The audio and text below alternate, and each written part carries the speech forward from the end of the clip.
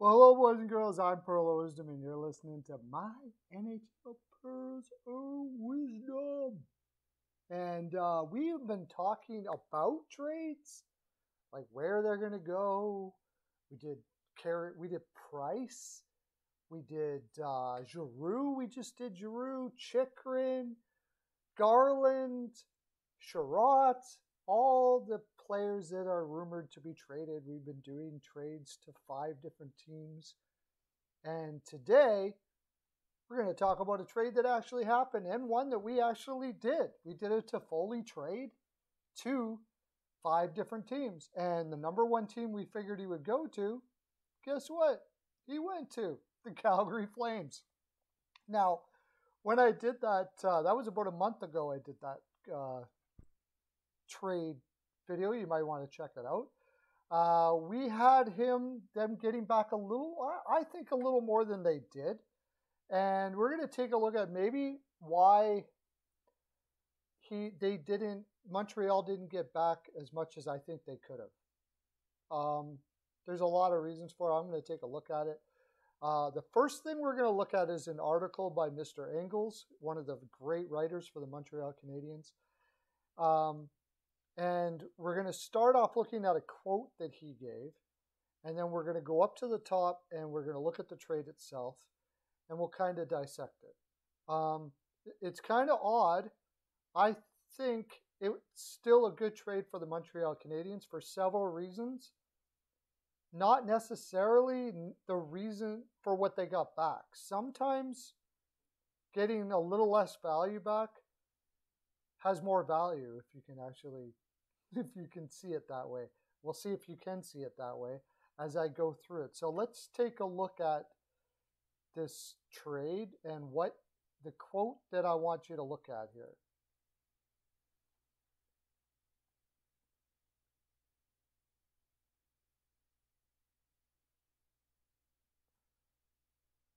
There you go. Okay, so it says,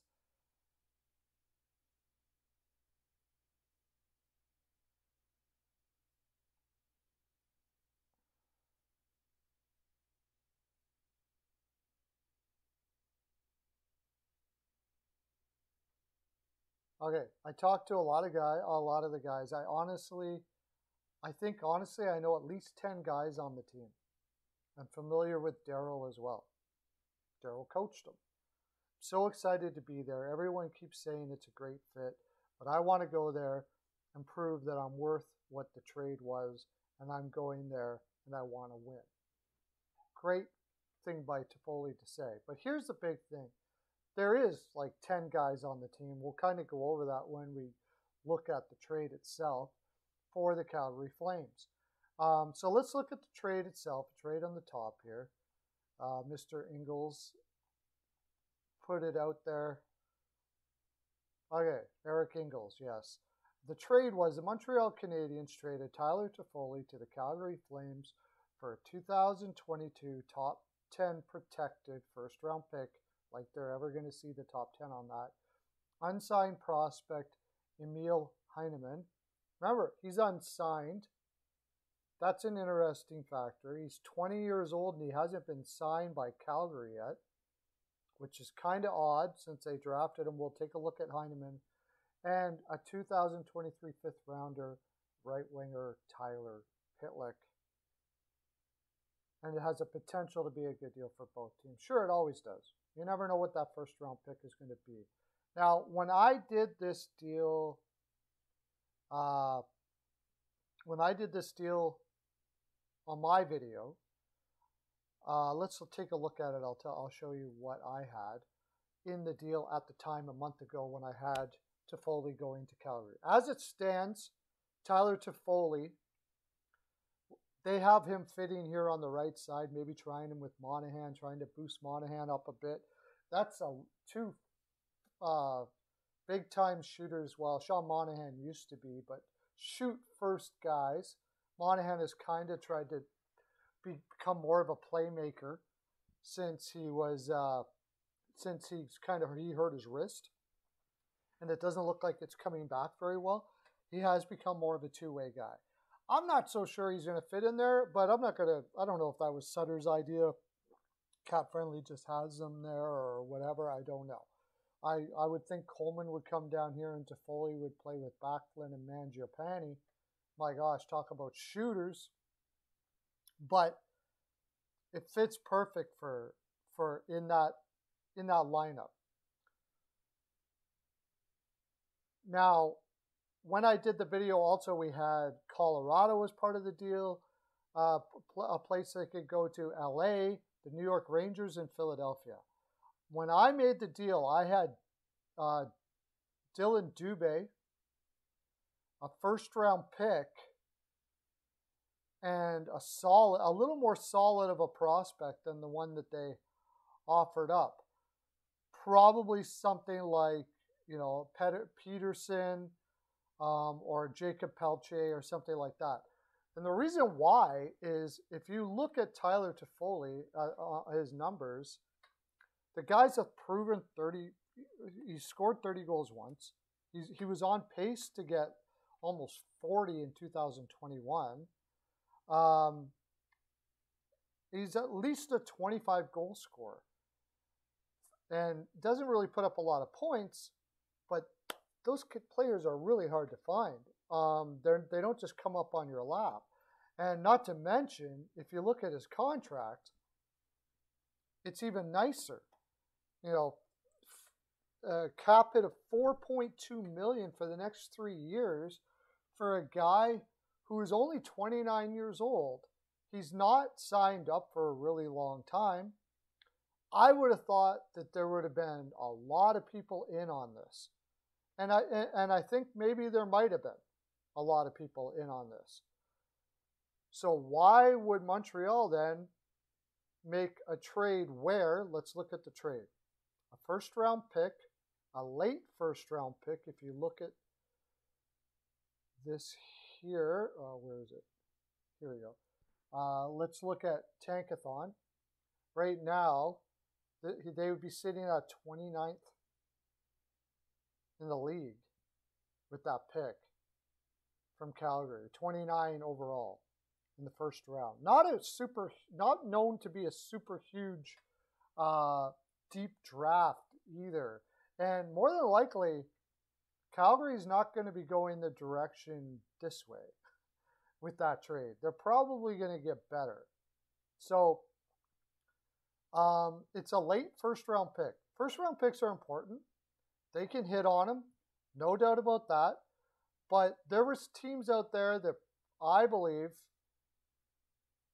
could have offered a better first-round pick, like the LA Kings, who desperately need scoring. Now, they could have been in a position where they were saying, I don't know if we're there yet, so maybe not a good idea to give up a first-round pick. For the Calgary Flames, I think they're sort of in that position as well. I don't know if getting Tyler Toffoli really makes them a contender compared to Colorado Avalanche, who was the other team that could be in on that. And I think Colorado could have offered even something better than this. Now look at the prospect. Emil Heineman, again, unsigned at 20 years old, was drafted in 2020. This is now 2 years later in 2022. He has had his last season this last season is 11 goals, 5 assists, and 16 points. Playing against men is not bad. 20 penalty minutes. That's really good for a Swedish player. I hate to say that, but it shows he's got a lot of spunk.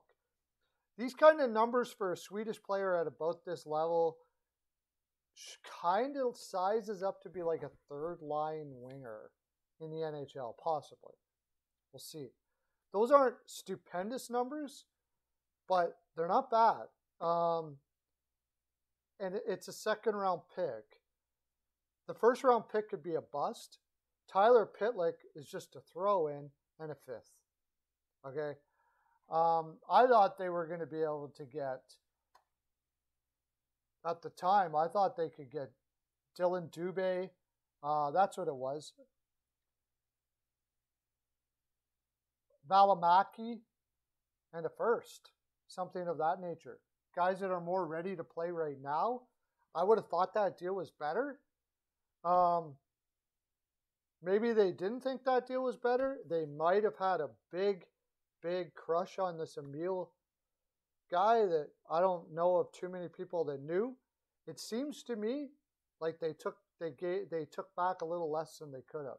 If you went to Colorado, Colorado was in on this, and I kind of think that they probably were. Tyler Tofolli with Kadri and Burakovsky, they could have sent back. They've got players that JT Compher that hasn't been knocking it out of the park for them.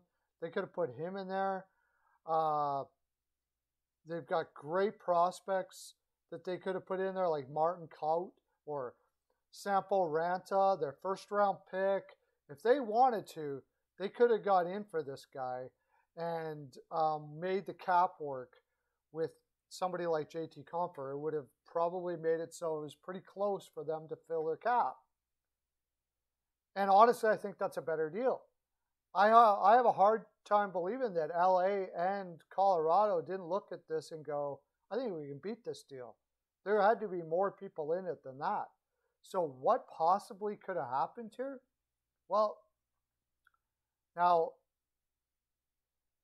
this is what I think that the situation probably was in Montreal. Toffoli signed that deal basically, last year? 2021. It's now 2022. Signed a 4-year deal at 4.2, which is a sweet number, with the expectation, I'm sure, that he was going to play in Montreal for those 4 years. You know, like, he wasn't looking to get traded already again when he went to Montreal. Gordon, not the general manager. Hughes is the general manager, but let's face it, Gordon is kind of the general manager there in Montreal, making the moves that they're doing. I think he realizes that to do this rebuild, they also have to look at team morale. And they also have to look at the fact that I'm positive Gordon is on a 4-year plan here, like he was with the New York Rangers for this rebuild. So in saying that, you would think, well, wouldn't you just go, you know, because Toffoli didn't have a no-trade clause here, wouldn't you just give him to the best team that you can get the most money for, or most prospects for, most assets for? Which, I mean, you can make a good argument for that. But if it's the 4-year plan like I think it is, he's going to have to sign some free agents to fill these holes. You're going to grab guys like this Emil guy, hope he works out. The first round pick, you want to bang on that. And you know, maybe you can win the lottery. They had a lot of second round picks the year before. You got to hit on those and try to fill in that roster as much as you possibly can, as quickly as you can, which is what he did with the Rangers. And then he signed free agents. Remember that in New York with the Rangers? He signed Panarin, right? He didn't just sit there and wait for the prospects to move up. He started filling in the holes with free agents. And I think he's going to have to do that in Montreal. So now, if I'm a free agent, I'm looking at this situation from afar. And free agents do look at the things this way. Free agents, players look at these things that teams do. Now, if you were to take Toffoli and basically say, look, it didn't work out. You don't have a no-trade clause, so we're just going to toss you out wherever we can get you. Sorry, buddy. Right? And then Toffoli's like, what? Well, my family and, you know, like, can you not even, like, take me into consideration at all for wanting to come to Montreal or anything like that? And he's like, no, we just need to get his money. We need to do what's good for Montreal, sorry. And that's it. And then send him off to wherever he's going to go to. Or you could go, look, where would you like to go? And we just talked about how there was 10 guys on that team that he used to play with. Lucic played in LA. In Vancouver, they got a whole bunch of Vancouver. Christopher Tana, Markstrom, you know, He played with a lot of guys on this team. So he's familiar with them. Not to mention he played in Vancouver.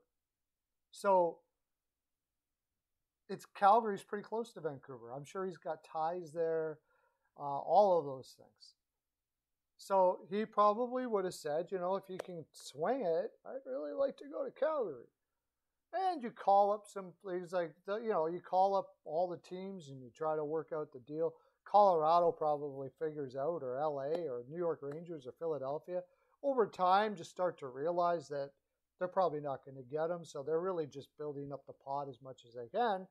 Calgary also gets the idea that, you know what, I think they're trying to do what's best for Tyler Tofolli here. So we're not going to give up too much, but we will make it somewhat of a fair deal so we can make this trade. And that's what I think happened here. Again, it's an unsigned. I want to go back to the fact that Emil Heineman is unsigned. It's not very. He's been doing pretty well in the Swedish Elite League. Why is he unsigned? Is it possible he didn't want to sign for Calgary for whatever reason? Maybe because they have plenty of depth on the wing, right? We just looked at Calgary's. Look at all the depth they have on the wing. Where is a guy like Heineman going to fit? Dylan Dubé, they have to trade him away. Mangiapane's not going anywhere. We don't think Johnny Gaudreau is going anywhere, although I talked to Calgary Flames fans, and they seem to think that they're not going to be able to sign him. That's another story in itself. But if you're Heineman, you're looking at this roster going, I don't think I fit in here. I don't think I want to sign here because for the future, I want to be a second-line winger, and I'm sure he does. I don't know if he has the capabilities of doing that. It doesn't look like it's going to happen here. Now, he gets traded to Montreal. You look at, we know they're going to be going through a deep rebuild, not a deep, but a rebuild here. And they're going to be wanting him to come over and saying, look, we're going to have a spot for you probably, right? So more likely he's going to sign in Montreal. But why I say all this is Calgary didn't have much leverage on this player. But Montreal ends up taking the player anyways. The late first round pick, it's usually about maybe 30 to 40% on those late picks, 30%, something like that. I don't even think it's that high that they even hit as an NHL player. And a fifth round pick in Pitlick was a throw in for a guy that was on a 40-goal pace 2 years ago. But I get it. Going back to Montreal now, like I said, when they have to sign free agents, players look at that and go, do I want to sign in Montreal? Do I really want to sign in Montreal? They signed Tofolli to a 4-year deal. Let's say they decided to just throw it out. Just throw it out and go, you know, oh, we don't care. It doesn't matter that you are, you have a no trade clause. We're going to trade you to wherever you want to go, wherever we want to take you so we can get as many assets as we possibly can. Okay? If you're a player and you want to sign with Montreal, or Montreal is calling your agent and they're trying to fill holes 3-4 years down the road after they get as many prospects as they can to make this team a possible contender, I've got this in my back of my mind going, look what they did to Tofolli. How do I know they're not going to do that to me? Well, one thing for sure, I want a no trade clause in my contract after what you did that. And that takes the value away from the player as soon as you do that for that very reason. Secondly, Montreal already has a difficult time getting free agents because they have a very high tax system there. And for income tax, it's tough for them to. They usually have to overpay to get people to go to Montreal unless they're from Quebec and all of those sort of things like that. So, oh, by the way, when you hear about them drafting players from Quebec and all that, it's not like like they don't like English-speaking players or anything like that. It's to do with the fact that Montreal people from Montreal and Quebec. It's like a religion, the Montreal Canadiens, and they'll take the financial loss to play for them. So that's more to do with why they do it than not. So it makes it a little more difficult. And if you don't treat players well on their way out in these situations, it gets around the league, and that makes it tougher. There's one more reason too. If you're going to rebuild, you're going to be bringing young players in. These young players are going to have to be signed, right? So if you mistreat a guy like Tofolli or other players that are out there, when it comes to signing these players, and remember, Hughes was an agent, right? Hughes, the general manager titled person in Montreal, was an agent. I wouldn't doubt that he himself is talking to Gordon saying, as an agent, I would advise you to really make sure you're taking care of players in these situations. Because if I'm going to be working on contracts, which is what Hughes is going to be doing there, almost for sure, an agent, who better to work on contracts? I want to be able to go to guys and say, look, Montreal is obviously willing to take care of you. And if I got a guy coming to me saying, I don't know, they don't really take care of their players all that well, I don't know if I want to sign here, right? Maybe we can drop $1 million, $1.5 million on contracts if they feel like they are valued. And if you treat Toffoli like they could have treated Toffoli and just waited for the best assets they could get or the most assets they can and threw them out the door, the next time they go to talk to that prospect or whatever, they're going to say, no, I'm not taking a cut, no way. See, there's a lot more to a trade than the actual thing. There is a whole myriad of things that happen in a trade that can affect the team for contracts, for future free agents, all of that stuff like that. At least I believe so. Tell me what you think. I wanted to put this out there. That's my full 42, everybody. NHL Pearl of Wisdom show. I do it usually from 3:30 to 5:30, 3 days a week during the week. Sub yourself up and be part of the frolic. Have a great day. Take care.